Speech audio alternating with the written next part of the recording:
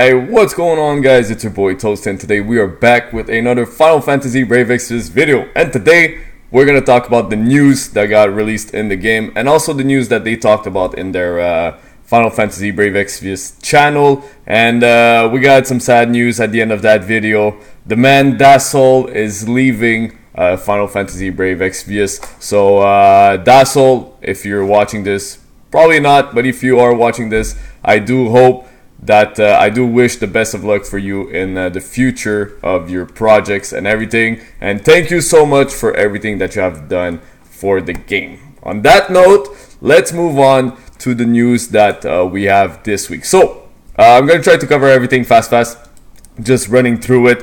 We're gonna have the story event part 2, Lion of the Mysterious Wood. So this one you get the added stages where you can farm exactly the crest that you want. So if you want to farm power crest, you'll be able to farm power crest, support crest, healing crest, and all that good stuff. And also get some free lapis, which is always good. By the way, I still didn't fix the thing where my game is zoomed in, so that's gonna stay like that. Then coming with the new unit. So on this Friday we're gonna have new units, 2 new units actually, that we're gonna be talking about real shortly. We're gonna get a free 10+1, which is really cool. So almost the same way basically they did for Malfacy and Cersei. We will get a free 10+1 where you're not guaranteed a rainbow, but you guys can pull one of these 2 units right here or any other rainbow in the game. So that's really cool. I wish they would do this a little bit more often with certain banners and everything, because giving back to the community will give back to you. So that's all I have to say about that. So with that free 10+1, we're gonna have to talk about the new units, but first we're gonna go on the battle event, Revelations of Darkness, on Thursday, basically on Friday, sorry. This is gonna be live. You guys will be able to get a 5-star select 7 ticket, which is amazing. So beginner level, you get a lot of recipes. Beginner level, no items, you get the 5-star select 7. So that should be a little bit easy to do. So guys, don't forget to do this. No items. Intermediate level, you get more recipes, more recipes, more recipes, more recipes, more recipes, and more recipes, and you're just gonna get more recipes. So basically you're gonna be able to farm in every single level the stuff that you need to, let's say, make the Eternal Flame recipe, Metal Earring recipe, Thorn Dress recipe, and we're gonna go over the stuff right now. So don't forget about that 5-star select 7 ticket. Really important. I was gonna say importation because I saw incarnation. So really important. Don't forget about that 5-star select 7 ticket. Then I think it's Inoshoka or whatever her name is. She's making a comeback because after beating her, she has to come back, and basically we have to beat her again. So light element is effective against her Kupo. Bring magic attacker if possible Kupo, and you might have a tough time if you don't build up your resistance against stone ailment Kupo. So rare monster. Basically, you're going to be able to farm, fight these monsters as you're doing the, let's say, legendary level and everything. And what it's going to do, it's basically going to drop more items for you to create that recipe and create that that piece of clothing or the shield that you will need to make. Then, I guess we're going to be able to get some cactuars and some snappers, which is always good. Then this is the stuff that you're going to be able to make with the recipe. Thorn Dress. Attack 12, defense 30, nullify stone. Always good, just because there's status ailment on it. So basically, because the boss is going to do status ailment, and we have to be resistant against stone, this is going to give us stone resist, which is really nice. Also metal earrings, an accessory. Attack 18, defense 3. Sharp metal, boost attack when equipped with a katana. I don't know how much it is, but it's only for Ellesperis. So basically, we're going to talk about her, because she's going to be a really good unit.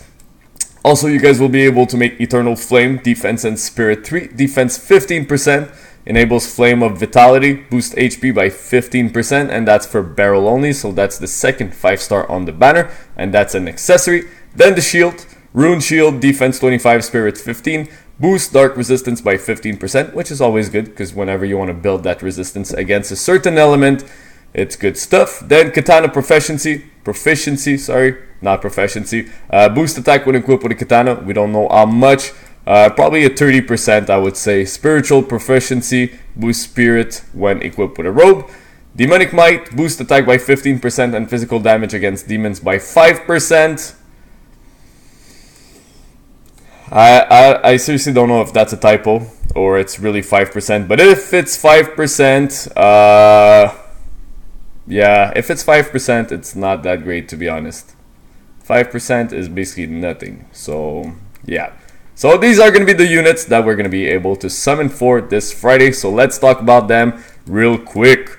We're going to go right here, featured summon. So we're going to have Beryl and Ellesperis, which I gotta say, they look really cool. Beryl looks special. I don't know if he's like a dolphin wearing a mage's hat or something like that, but Ellesperis, man, I gotta say, she looks really she's ready to kill some people. She's ready to kill some people, and the way it's gonna work, Beryl's gonna be a magic cover tank, and also he's gonna be able to dish out a lot of damage with his spirit. So he's gonna be back and forth between magic cover tank, dealing damage with spirit, magic cover tank, dealing damage with spirit. And Ellesperis, she's gonna be able to chain with Divine Ruination and also Octo Slash Family. She's gonna be a katana user, double hand user, and she's gonna specialize at killing humans and demons. So that's gonna be where she's gonna be shining, where she's gonna be able to do a lot of damage against human and demons. So we're gonna get them in the step up banner, and also we're gonna get that free 10+1 where you're able to get maybe one of the two or the two of them, and if you're not lucky, you're gonna get 0 of everything. So the way it's gonna work: 25k lapis, a 10% Moogle on your first summon, 4-star guaranteed ticket on the second summon, rainbow guaranteed on the third summon.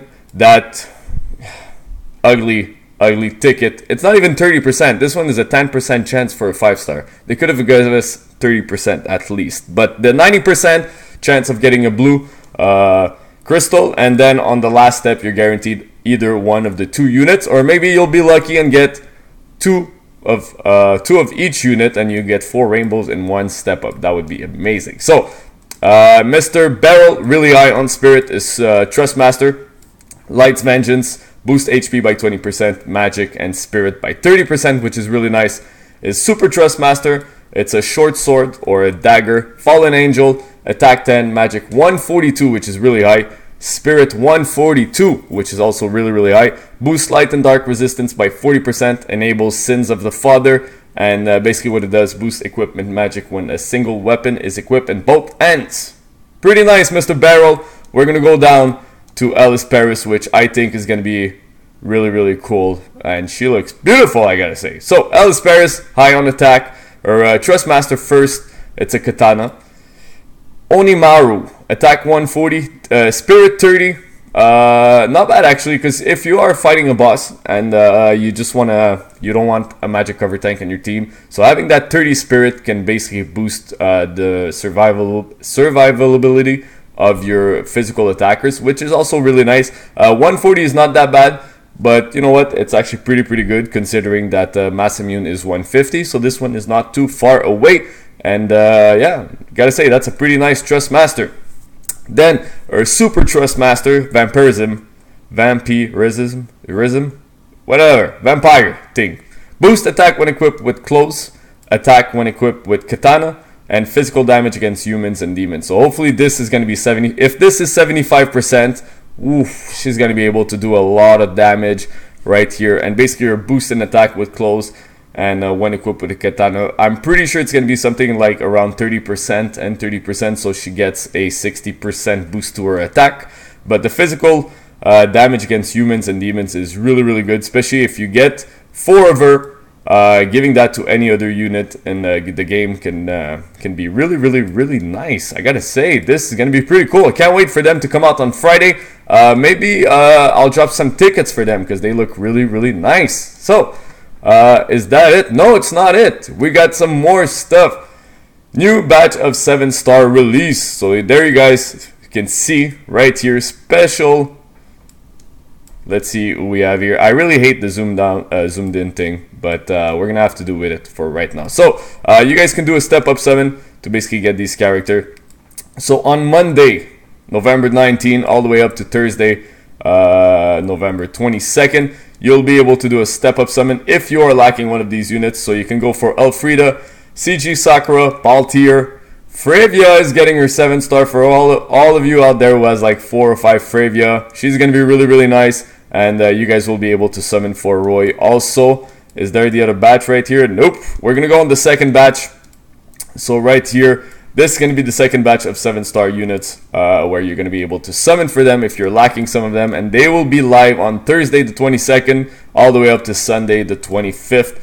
And right here, you guys will be able to summon for CG Laswell, Gladiolus, Fohlen, Noctis, Loren, and Lunera. And I gotta say, guys, this girl right here, she's the best breaker in the game after her 7-star. So whenever she gets her 7-star, you guys will be you guys are gonna be good, man. She's the best breaker in the game, and she has a really high chains. So for all of you out there, if you ever multiple copy of hers, go for her, because she's gonna be amazing as a 7-star. Fohlen, not that great, just his super TMR is really good. Noctis, nothing special. Laswell is actually pretty good.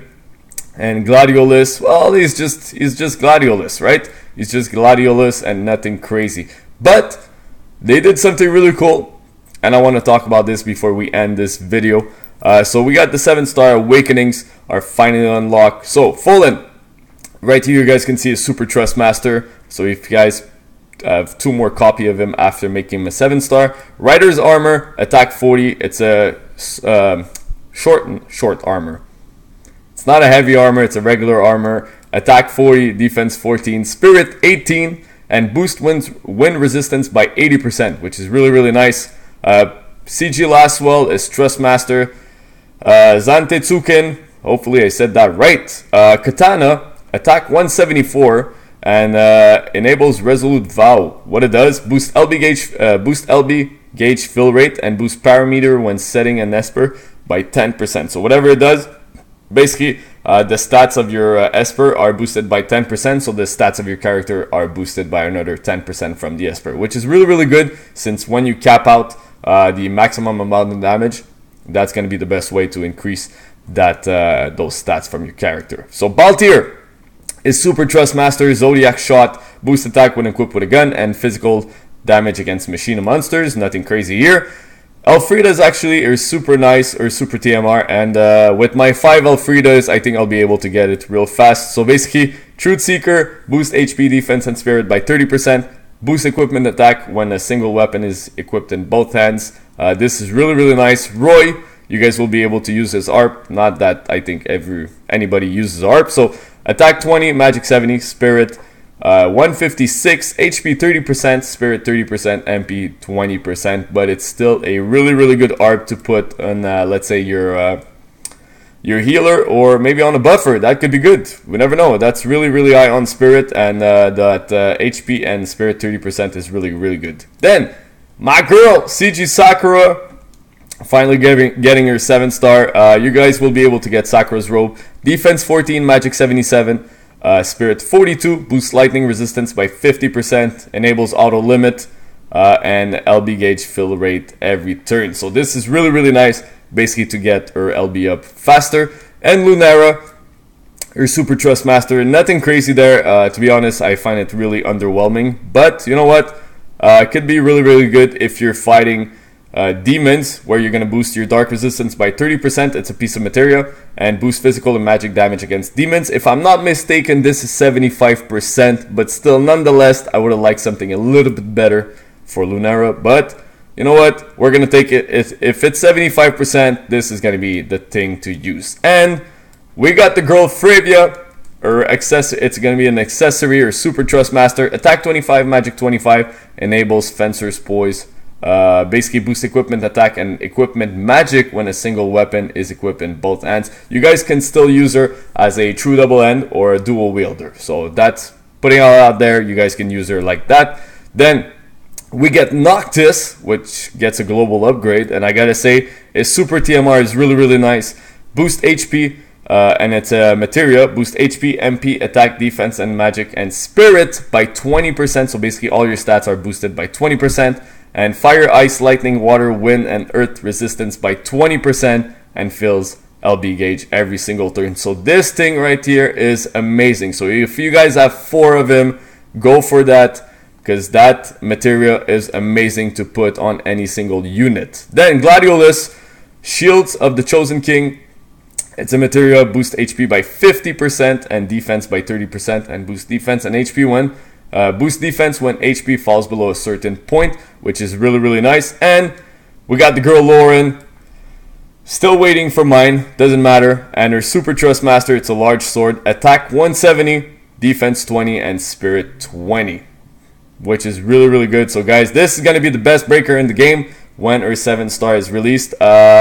So this is going to be really cool. Man, I can't wait for some of these units. Lunera, you're going to be a 7-star girl. Lunera, you're going to be a 7-star. So on that note, we got one more thing that they didn't put in the game yet. I'm checking right here on my computer. Chamber of Arms, we will get a new fight, and you guys will be able to fight Nunki, which is going to be a boss that's going to be able to switch his elemental resistance as the fight goes on. And apparently it's going to be really hard, where if he wants to knock out 50% of your HP, he's going to knock out 50% of your HP. So even if you have all your buffs and everything, he's going to decide how much HP he's going to remove from your party every single time. So if he wants to remove 20% HP, bam, 20% HP is gone on your party. So it's going to be an interesting fight. We don't know when it's going to come out, but probably going to come out in the month of November, hopefully. Then the reward, sorry, you guys will be able to get the Flame Whip, as I'm watching down here. It's attack 98, magic 117, and it's a fire elemental whip, and it's going to enable you to use Fryevia, which is going to be able to stack every single turn, which is pretty cool. So guys, on that note, thank you so much for watching. I know a lot of people already pulled out those news, but I just wanted to pull out the news with my way of saying things, and basically hopefully you guys will enjoy it. So guys, thank you so much for watching this video. Please leave a like down below. If you are new to this channel, subscribe for more, and I'll catch you guys on the next one. Peace. By the way, the beard is gonna stay.